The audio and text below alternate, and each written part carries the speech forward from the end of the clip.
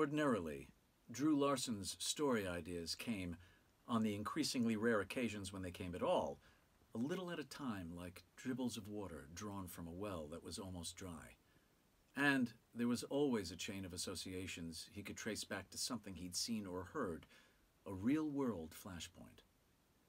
In the case of his most recent short, the genesis had come when he'd seen a man changing a tire on the Falmouth entrance ramp to I-295, the guy down in an effortful squat, while people honked and swerved around him.